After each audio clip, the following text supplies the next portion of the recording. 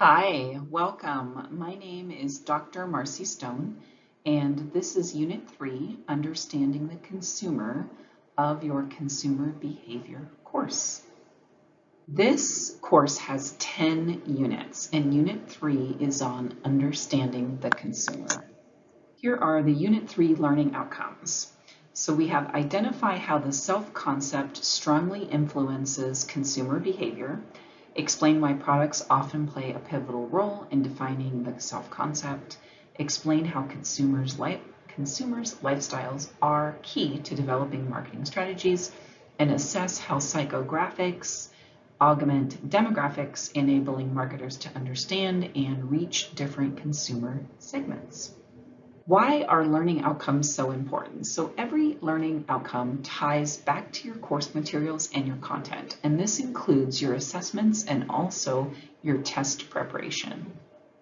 Here are the Unit 3 overview topics for this presentation: self-concept and consumer behavior, products and self-concept, consumers' lifestyle and marketing, psychographics, demographics, and consumer segments.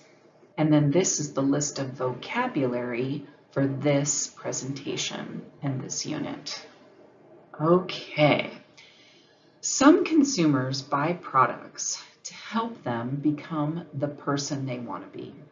For example, you might buy new outdoor recreation equipment because you want to be more active. Or you might buy clothing that doesn't quite fit now, but you plan to lose 10 pounds. These are examples of self-concept, and depending on how you feel at the time of a potential purchase, it may dictate what you and who you want to be in the future. There are 4 types of self-concept, and these include actual, ideal, private, and social. The 4 self-concept types include who you are now, who you would like to be, how you see yourself, and how others see you. Depending on how strongly you feel about your self-concept, certain advertising or marketing may be more effective. For example, if you are overweight and you do not want to make home repairs and you watch a lot of TV, you may be less likely to watch commercials about home improvement. Or if you're motivated to lose weight and become more active, you may be more open to commercials about weight loss and exercise. Most people do not consider why they are attracted to certain brands, but there's always a reason. It may be that your friends like something and then you do, or you tried one product in a brand and loved it so much that you tried others, or you may find the company itself fascinating. The products or brands that we like are also related to our self-concept. We may be more open to products that are currently aligned with our self-concept. In marketing, it's important to consider self-concept and create advertising that focuses on the idea of how a product might change your life. Over time, demographics also change. Every decade or so, we may change the type of stores that we shop in because they no longer fit our needs. Our self-concept changes, and therefore so do our favorite brands. Our values, beliefs, and tastes will dictate our lifestyle, and everyone seems to have a different type of idea of the type of lifestyle that they want. So some individuals prioritize a healthy lifestyle, while others seek out money to create a wealthy lifestyle, and others may focus on friendships and family. During these transitions, consumer behavior also changes based on current lifestyle wants and needs. Television may also influence our wants and needs. Marketers use demographics to focus their target market and take into consideration consumer lifestyle changes over time.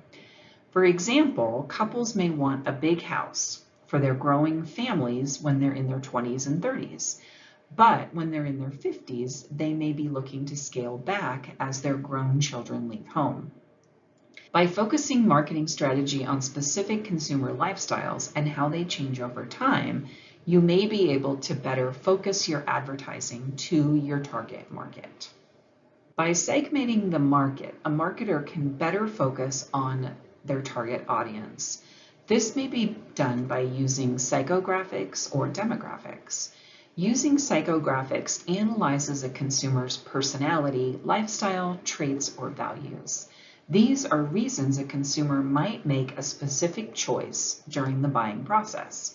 As a couple ages, their lifestyle or goals change. They may move from buying family-related items to retirement-related items.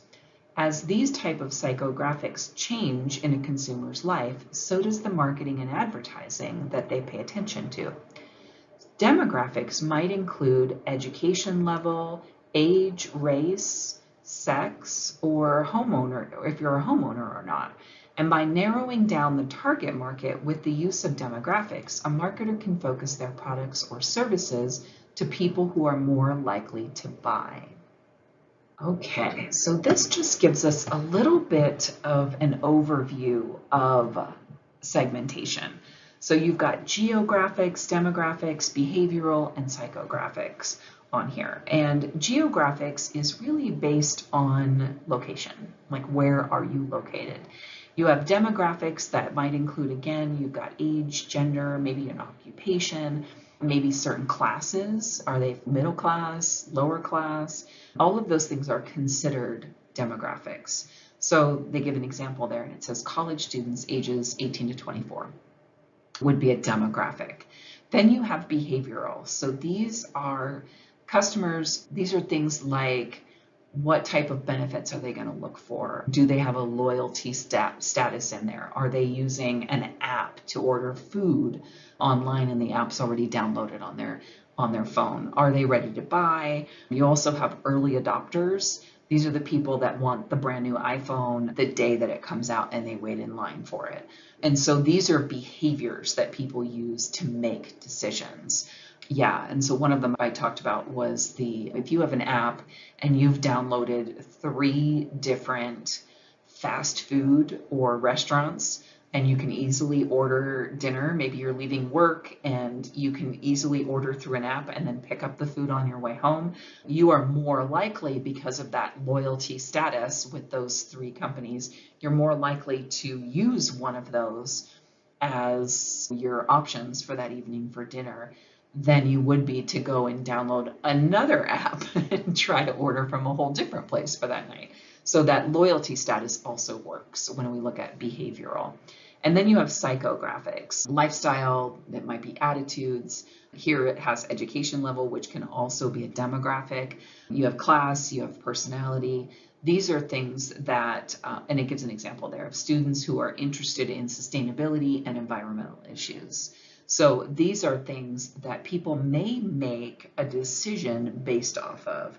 So for example, where you live might be, which would be a geographic, but where you live might be dependent on your education level. So if your education level is higher, you might want a more expensive house, you might want to live in a better neighborhood, and that would be based on your psychographic, if that makes sense. Yeah, there we go. All right, that's segmentation. Okay, in conclusion, these are the Unit 3 learning outcomes. So today we looked at how the self-concept strongly influences consumer behavior, why products play a pivotal role in defining your self-concept, and then also how consumers' lifestyles are key in developing marketing strategies. And then we looked a little bit at psychographics and how they work in different segmentation. Okay, and what's next? So we have Unit 4 is on influencing consumer attitudes. My name is Dr. Marcy Stone, and I just wanted to say thanks for listening.